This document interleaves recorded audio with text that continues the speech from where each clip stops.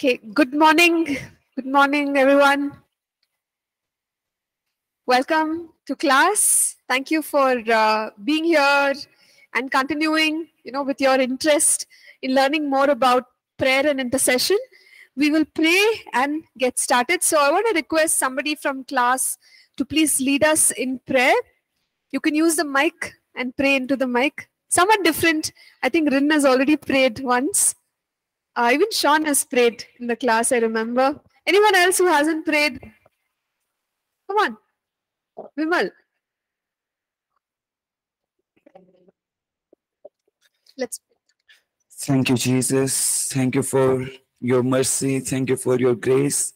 Thank you for a new day you gave in our life, Lord Jesus.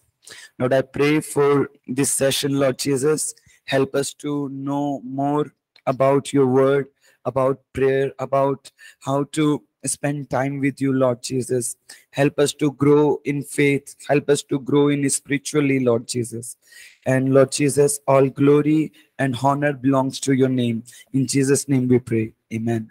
Amen. Amen. Thank you. Thank you, Vimal. So a quick note about the first graded assignment, as the online students call it, and the midterm exam for the in-person students or the on-campus students. You will have your exam this week, okay, on campus. And online students, your question paper is already up. So it's a different question paper for the on-campus students, okay? So I think Diana ma'am will inform you about the exam. The chapters you can study are from chapter 1 to chapter 9. So for everybody, it's chapter 1 to chapter 9. For everybody, for this first exam, it's an open book. You can see a book, but you really have to know your subject to answer the questions, even though it is an open book. So just made it a little easier. You can use your Bibles also, no problem. But I'm really looking at the answers. So if you've not understood, you will not be able to answer. Okay, so that's the thing. All the best. Just go through, review. Yes. Okay, so for the online students, it is for 40 marks. For the on-campus students, it is for 75 marks. It's a 1 hour paper. 1 hour. Okay, so you've got to be ready to answer. You have to write and hand it back to the BC staff. All right, sure. So with that good news, we will go further into, yes. Sorry? Huh? Yes, it will. In the class, as in not during the lectures. It's a separate time which they will allot you when you have to sit and write your exam. Yeah, I think most probably it will be in the afternoon. Yeah. Yes. I think that I cannot answer. It depends on each lecturer. So it depends on the question itself. Yeah. But when we set the question paper, we plan it in such a way that you can manage it in 1 hour. Okay. So how many other questions you will be able to manage it? Okay, good. So I hope all your doubts are cleared. Any other doubts? What questions, huh? What? I didn't get it. Example. Oh, come on, I'm sure you will be able to handle it. I don't think I'll give you any example, Prince. You will be you'll be fine when you look at the questions, don't worry. Yeah, so I'm just quickly looking at the chat here. Yes, good morning everyone. So Krisha, for the online paper, what is the minimum word limit for the first 3 questions? So since this is an online paper, Krisha, you actually don't have a time limit. So it's really up to you. I would say you look at the sections, like if it's a long answer, then you could write maybe 3 paragraphs, or if it is a short answer, you can just write 1 paragraph. So it's totally up to you. Sometimes students have so much information to put in, they write 2 pages for 1 long answer, but it's really up to you. Okay, so online students, there's no, I'm not putting any limit on the words. It's totally your decision. I hope that helps. Yeah. So was there some other question here?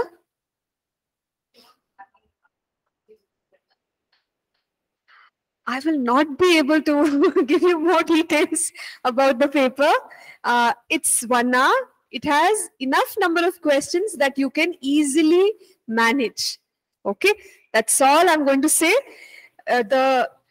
This time it is open book.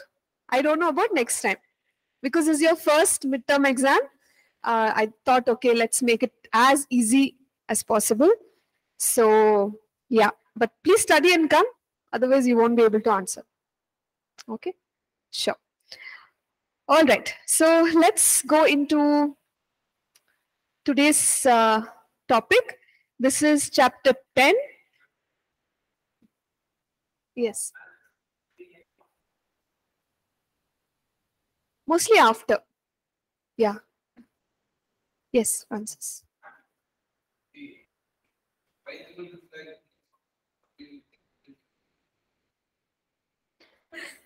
You mean seating arrangement? See, I mean, I don't know exactly how it will be, but it will be in such a way that, there will be a distance between students, but then you're in Bible college. I think distance or no distance should actually not matter, because you'll be looking at your books, right? Okay, fine. So don't worry about the question, seating arrangement, all that. Let's get into the chapter here. Okay, chapter 10, persistence in prayer. So far we've learned about personal prayer, how to build up our own personal prayer, and in the last session we talked a little bit about prophetic prayer. You know, how hearing from God helps us pray better. Okay, because if we don't know the specific will of God, in certain situations we need the specific will, isn't it? So unless we hear from God as to what God is going to do, or what is God's will for somebody's life, it becomes difficult to pray focused prayer. So God reveals in scripture. We've seen that He reveals. We said that if there are things that lay ahead, maybe a warning, or if someone has a certain destiny in God, God may reveal that way ahead. You may have somebody pray over a person, even a child, and say, oh, this child is called for ministry. So how do they know? How do they know that God has a call on a child's life, and that at some point in their lives they will be serving God? Because of the prophetic. Okay, prophetic, we see that prophecy is a gift from God. It's a gift, and it reveals many things, not just about the future, but it could also, we use the term prophetic generally for some of the revelation gifts, things like word of knowledge, word of wisdom. These are gifts which are there in 1 Corinthians chapter 12. So broadly, we use prophetic for all of these revelatory gifts. So when we are praying, God may reveal something of the past, which is word of knowledge. Okay, or God may reveal something of the future. We tend to call it prophecy. Okay, many a time we call it prophecy. Or God might reveal the solution to a problem. That is word of wisdom. When we don't know what exactly to do, you know how the disciples went to Jesus when they had to pay taxes, and they asked him, Lord, like, we have to pay taxes. And what did Jesus say? You go, you'll find a coin in the fish's mouth. What is that? How did Jesus know? So it's a gift in operation. It's solving the problem in that moment. So we generally call it word of wisdom. Okay, all these come under the category of the prophetic. So God can reveal past, present, future, anything to help us pray more aligned to His will and His purpose. So it's important as people who are praying. Yes, we have to be very, it helps to be disciplined. And we talked about that. If you set a time aside, you plan what prayer points you're going to pray for, all that. So it's very structured, planned, prepared, organized kind of prayer. But in our prayer, we have to be open to the leading of the Holy Spirit. So the Holy Spirit might, I might be praying with a certain idea in mind, but the Holy Spirit might suddenly reveal something else to me. So that is prophetic. So in our prayer, we have to make space for the prophetic, because otherwise there can be some prayers which we are praying which is not at all aligned to the purpose of God. You understood? We end up becoming very stuck. So we saw all the examples, we saw Amos, how God revealed that there's going to be, destruction coming upon the people. And immediately he uses that to pray to God. So when God reveals something, that revelation, it can be about a person, it can be about myself, it can be about my family, or it can be about somebody else.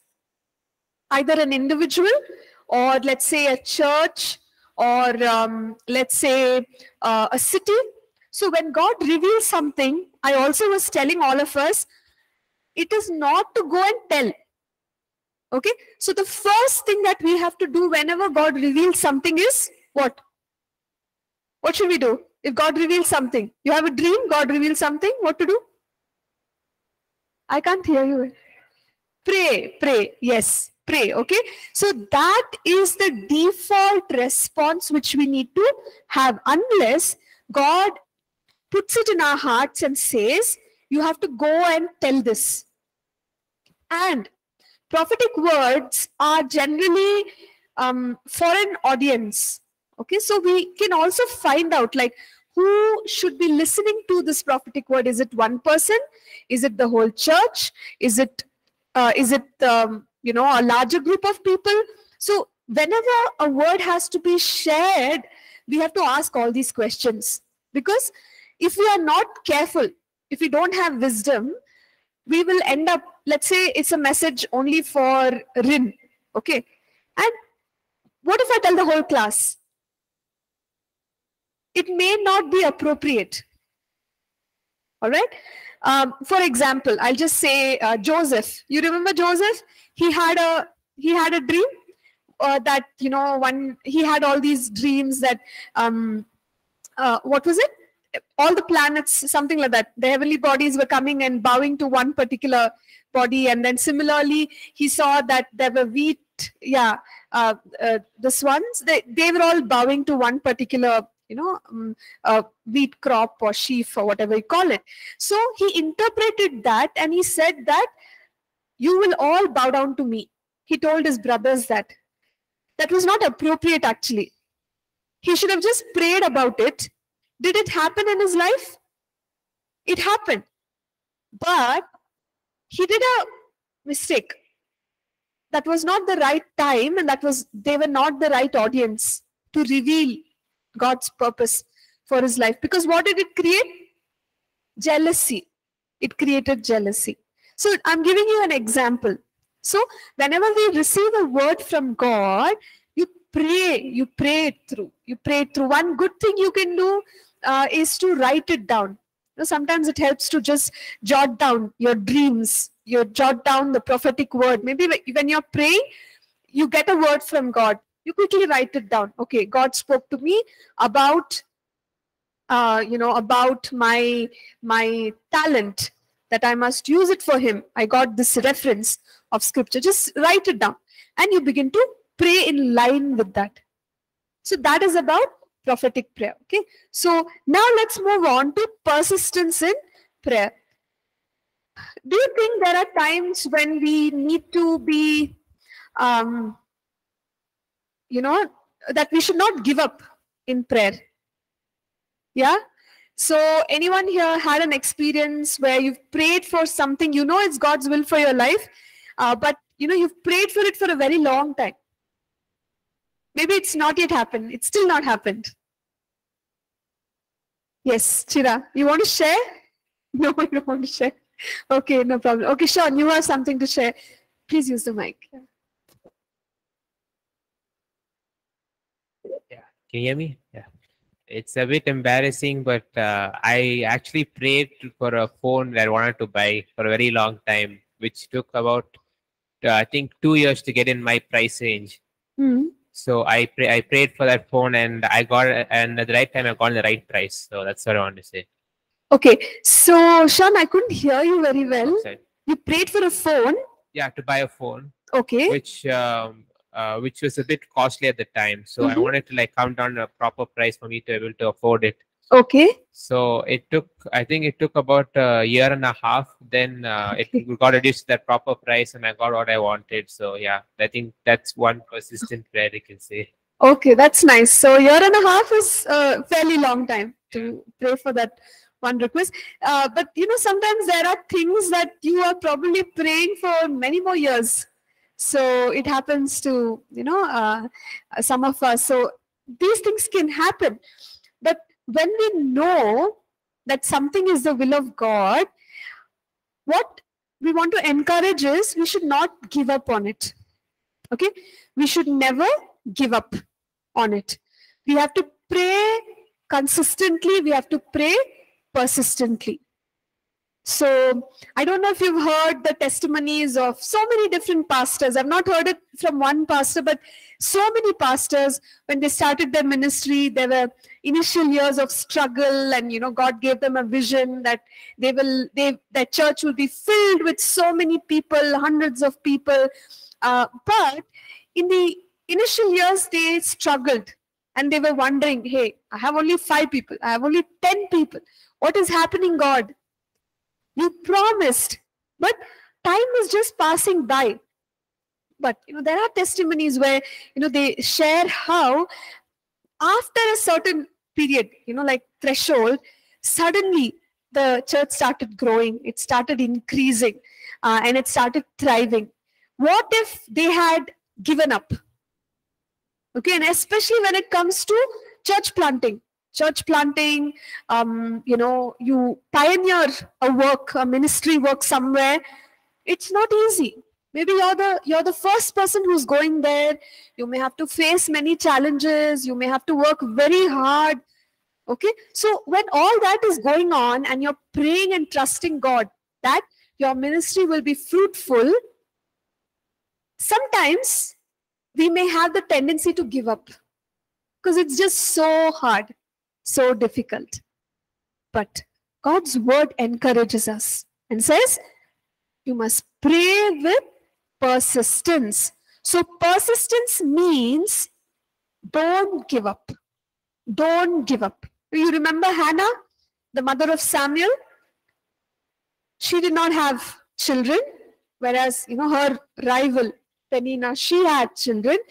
And here is Hannah praying. How often is she praying? Every time she went, obviously she's praying the whole time, but especially when she visited the temple, she prayed. She sought God. She did not give up. Was it a difficult situation for her? Very much. Okay. Was it possible for her at some points to think that maybe God is not going to give me the answer to this prayer? Maybe God has changed his mind. Right? So we end up having all these doubts in our minds. But if there is something which is in the will of God, okay, and we are sure that, hey, the prayer which I am praying, it's very much aligned to the word of God. It's very much aligned to the will of God, the purpose of God for my life. I will not give up. So if you're very clear, hey, God has put a calling on my life, let's say a pastoral calling. He's put a calling on my life. He called me here to plant this church. It's looking very difficult, 3 years, 5 years. But you're very clear. There is a call of God on my life, and God has promised me that I am going to minister to whatever, hundreds and thousands of people. You don't give up on it just because you don't see anything happening around you. Okay, so that is the point. Never give up. Never give up. Or persistence. Persistence. So let's quickly look at a couple of passages here in scripture that talk about persistence. So there are two passages in the book of Luke. One about about of a neighbor, okay, and the other about a wicked judge or a ruler. So let's quickly turn to these passages. Luke chapter 11, verses 5 through 8. I would need one of us to please read it. And then Luke chapter 18, verses 1 through 8, another person can read. So we can quickly go through both of these passages.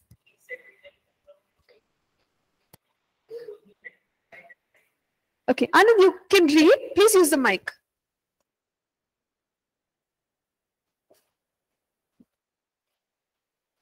And he said to them, which of you shall have a friend, and go to him at midnight and say to him, friend, lend me 3 loaves, for a friend of mine has come to me on his journey, and I have nothing to set before him.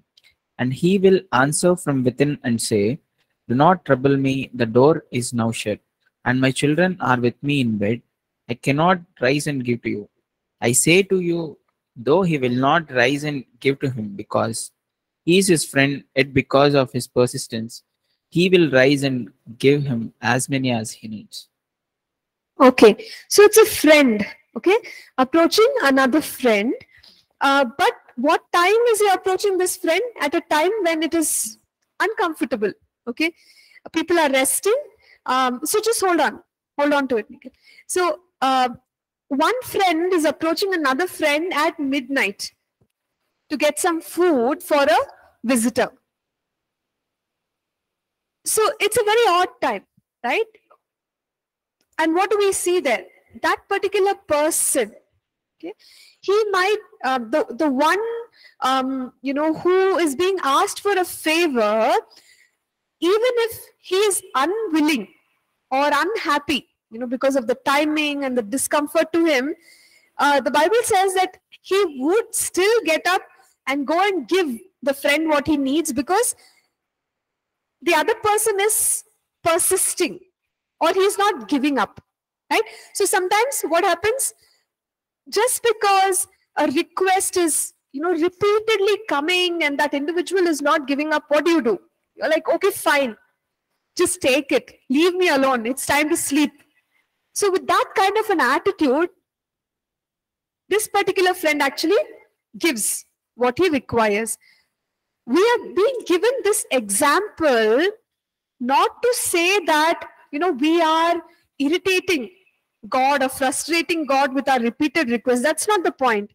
The point is to understand the meaning of persistence. So the friend who needed something, he doesn't give up. He goes, even if it is 12 midnight, he goes. He has a need, for bread or something to give the visitor. And so he makes sure that he asks for it. And he asks for it repeatedly because his intention is, I've got to get it to give it to the visitor. So basically, what we can take from this is never give up attitude. Even if the situation is very adverse, late in the night, unwilling friend, okay, but I need something to give to the guest. So I don't have an option. I will ask the friend who is able to give me something. So in the same way, we must approach God, and God is reminding us, be persistent. Don't stop till you get what you need. Okay, we'll see other truths later on. So let's now quickly go to Luke chapter 18, verses 1 through 8. Now he was telling them a parable to show that at all times they ought to pray and not to lose heart, saying, in a certain city there was a judge who did not fear God and did not respect man. There was a widow in the city, and she kept coming to him, saying, Give me a legal protection from my opponent. For a while, he was unwilling, but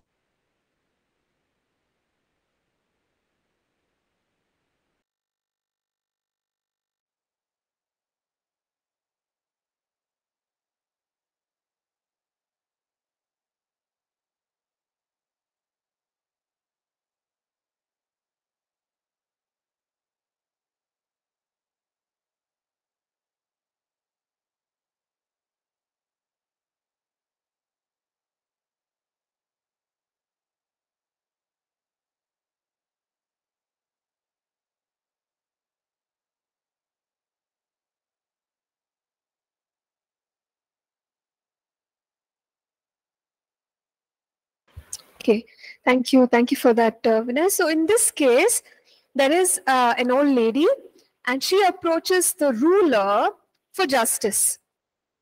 Now, the ruler, not because he was good and gracious. You see, if the ruler was good and gracious, he would want to do justice for that lady, but he is going to do justice for her because she's not giving up. So, what does Jesus want us to note in both of these, stories or parables? The persistence of the friend, the persistence of the woman, okay, of the widow. Yeah. Sorry. Oh, am I muted? I can't hear what Prince is saying actually. It's muted. It's actually not muted here.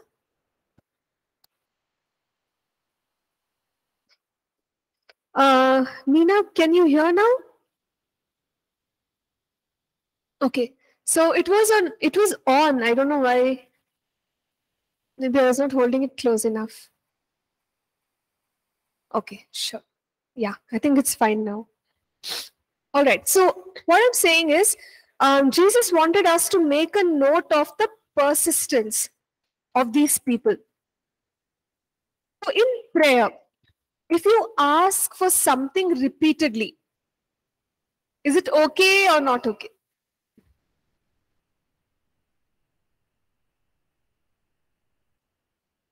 It's okay. Okay. Do you think God will feel nagged?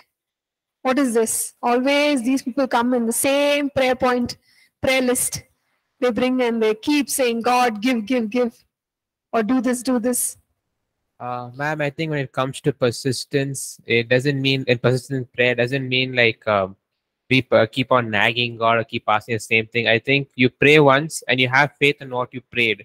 I think that's the persistence that is the I think that's the persistence that God's talking about. Not in prayer, not keep on continually praying the same thing over and over, but to pray and have faith on what you prayed and to have a strong faith on that matter. I think that's the persistence you need to have in prayer. Okay, sure. So when you pray once, you have faith in it. Okay, you have faith in it. So in both of these examples, we saw two unwilling people who did not want to help, those who approached them. But the contrast or the opposite of these people is what the nature of God is. Do you understand? So God is not an unwilling ruler or an unwilling friend whom you have to go and keep shaking and saying, please do it, do it, do it. We don't have to do that. In fact, what did we study in Matthew chapter 6? We studied that he is a heavenly father. And he himself said, give us this day our daily bread. You pray, you ask. So when God has asked us to reach out to him, we need to understand that he is willing to do what his word promises us. So that is one difference in these stories and who God is. In these parables, the people were unwilling, but our God is willing. Okay, so that is the first difference. Second one is that these people are going on asking repeatedly, isn't it? Give me justice, give me bread, give me something to give my visitor. But as Sean said, in our relationship with God, yes, initially there might be a phase where we are struggling with doubts and questions, and our faith has not come to its correct position. So initially, we may be praying the same thing repeatedly and, saying, God, I want to see this breakthrough, do this. But once your faith is in action, right? It comes into action. From that point onwards, persistence does not mean asking. Okay? So you move from asking to giving thanks. So it's a very confident position that you take in prayer, because now you have faith, you are confident. So what are you saying? You're saying, God, I want to thank you that, this is going to happen at the right time. You will cause this to happen. Thank you that your word is true. Thank you that, or declarations, you confess the word. So you are in a place of faith and confidence, even in persistence. Who is a good example of somebody who gave thanks during their waiting time? Yes? Louder, give it a try. David. Okay, yeah. David, you could say, during his hard times, he gave thanks to God. I will bless the Lord at all times. Okay, sure. Anyone else waiting for the promise of God? Abraham. Okay, I'm sure you've studied in faith, the course Faith, Romans chapter 4. He gave thanks to God. So when it comes to persistence, it's like that. Initially, we are in that asking mode, but eventually what happens is we go to a place where we are already confident in our hearts that God is going to do it. So it's more of giving thanks, praising God, and speaking and declaring what God is going to make manifest in our lives. Now, my next question to us is, if we are confident that God is going to do it, it's God's will, God has given the promise, He will do it. Why the wait? Why can't God just do it right now? Why should we wait? Preparation, okay, nice, that's true. Preparation is one of the reasons, yes. In His time, okay, God's timing, God's, yes, Shirada? To develop a character, okay, good. So can I put that in preparation? Develop a character, timing, yes? I think it's to see like how willing you are and what you're asking for. How? I think I want to see how willing you are and what you're asking for. How willing you are. Yeah. Okay. More like a test. Yeah, maybe because Okay. I mean, if you can take like Abraham example, when God came and talked to Abraham, he didn't come the next day and speak to him. He had like a huge a gap between his conversation with God. I think that's one thing, because on all those years, Abraham had to have faith in God's promise. God will just come like once and speak to him. Maybe he'll speak to him after like 10 years or so. So I think that's a good example to see about his faith in God's promise. I mean, he didn't. After in his news, I think 80 or something is when he had Isaac, and it's too old to have a child at that time, but it was made possible. Okay, sure. Yeah, and that child and he was told to sacrifice the child, and he had complete faith on God. Even though he hasn't yet fulfilled his promise that he has told in the first place, the first promise. Okay, so I get where you're coming from. So it's more like a test of character, test of your, the preparation of your heart. Okay, fine. That's another reason. So if God is so willing, I told you that in the parables there were unwilling people, but God is willing, and God is the one who is promising. So why the wait? Your answers are preparation, building character, timing. What else? What else? Sorry? Great things need time. Okay. Okay, great things take time. So thanks, Vimal, for that quote. Yeah. Another reason why things take time is it may not be like if God has to do it, maybe because on your side also. Because if you have if you're praying on something, you shouldn't have doubt on what you pray. Because once you have doubt is Satan, and immediately that whatever you prayed for will go away. If you have, suppose you pray that I want a guitar or something, and you have faith in what you prayed in, but later on you think, can I afford a guitar? Will I be able to buy a guitar? Due to what I get this, payment I get this, will I be able to afford the guitar? When you have the step of doubts, you won't get the guitar in the end, and your prayer won't be answered. Yeah. So we've not come to that place of faith. Yeah. And that's not God's fault, right? Yeah. Like when we have faith, then we know we can receive. If you don't doubt in your heart and you believe the word of God says, you will ask and you will receive that. But if we are taking a long time to come to that place of faith, it's not God's fault that we still don't have faith, right? So then the delay happens because we have not come to a place of faith. That's true. Yeah, that's another reason. Any other, lot of discussion going on there. So any research outcomes?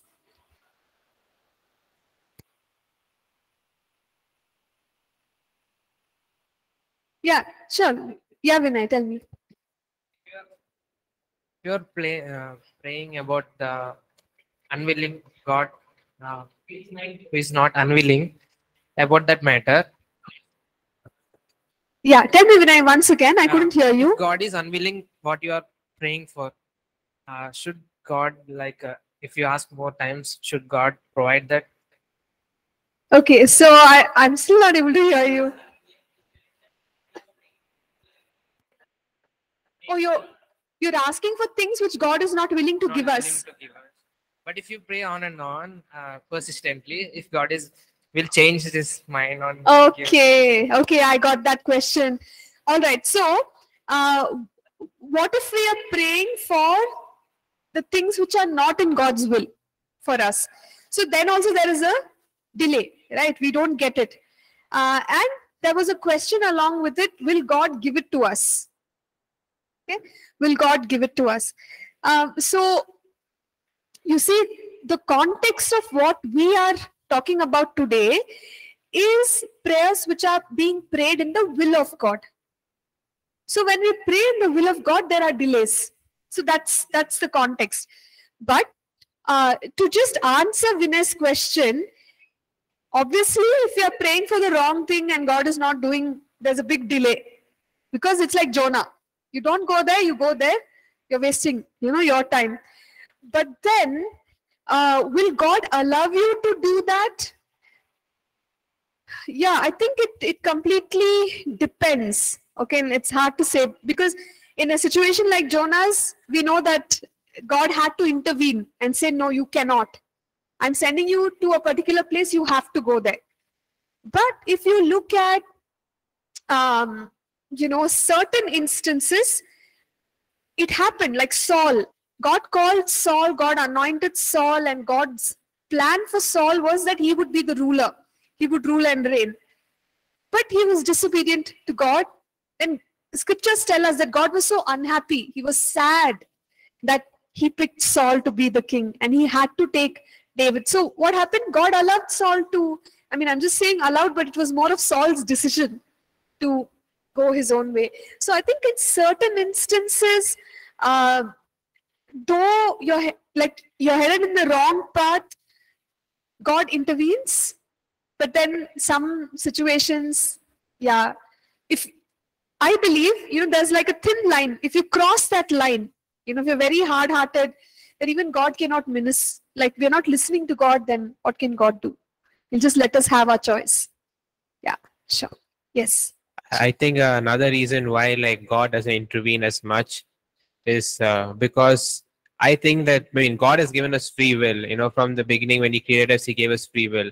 So if He kept intervening in our lives whenever we make a decision or so, then it would totally negate the reason that He gave free will. Correct. So, you're right. Yeah. So in the end, it's up to us as to what choices to make. And if we really need God's help to make a decision, then we can just pray to God and ask for God's guidance for it. Or it's not necessarily that God has to intervene every single time. Correct. So and God won't do that. He won't keep interfering.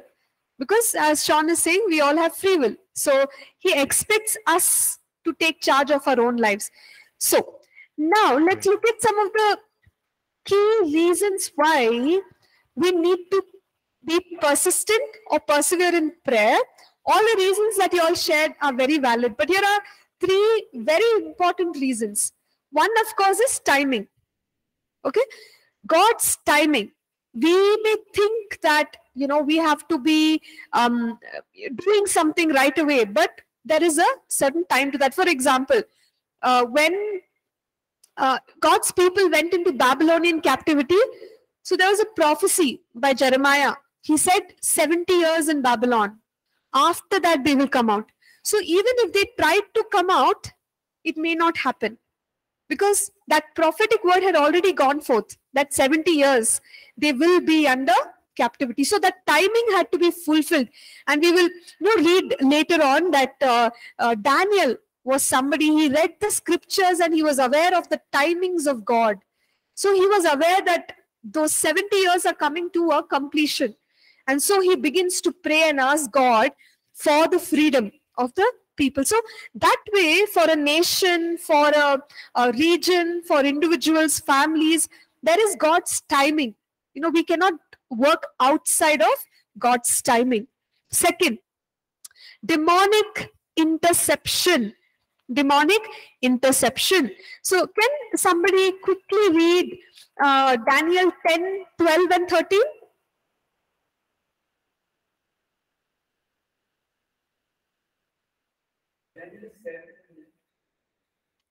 Mike, please.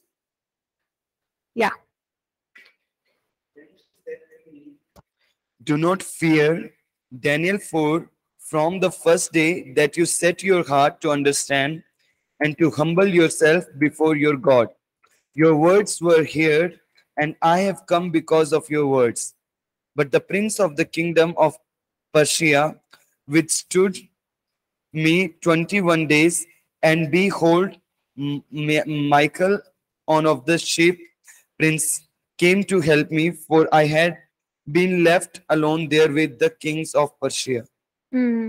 Okay, so this is an incident where Daniel was praying about something. Okay, and sorry about that. Yeah, Daniel was praying about something, and he was seeking God's answer. But at that time, he had an angel come to him. So this is Daniel chapter 10, verses 12 and 13, where the angel comes to him and tells him that the moment you started praying, okay, so the moment you started praying, your prayer was heard. Before your God, your words were heard, and I have come because of your words. So the moment the prayer went up, was there an answer? Yes, there was an answer. But there was interference. So there is a mention of names such as chief princes, kingdom of Persia, with the prince of the kingdom of Persia withstood me 21 days. So what is happening? When we study about believers' authority, we will also talk about Satan and the way Satan works.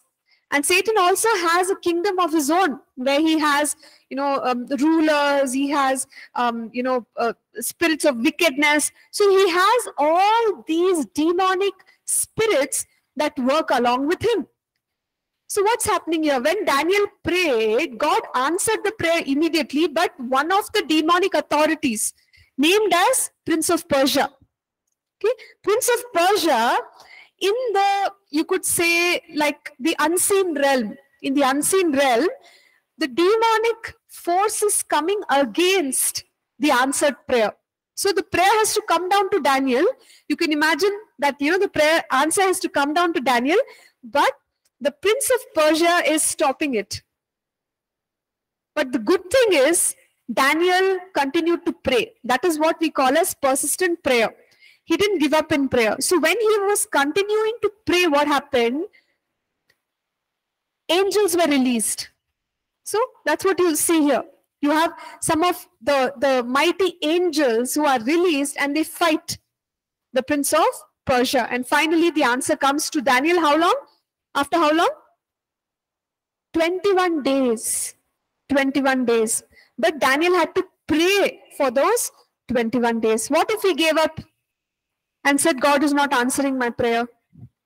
So sometimes there is an answer, there is a delay in the answer because demons are interfering. Okay? In the spiritual realm, from the answer to get it, for it to get to us. You understood what I'm saying? So that is why we must not give up. We must keep praying. We must keep declaring. You got it? We must stand on the word and the promise and say, no, God said it. It will happen. God said it. This is God's word. He will pour out His Spirit. So what do? We stand on the word and we don't give up. So when we are doing that, it's like saying that, there is this whole spiritual dynamics going on in heaven where angels are released, they are fighting with the demon hindrances, and slowly the answer will come to us. Yes, Francis, question?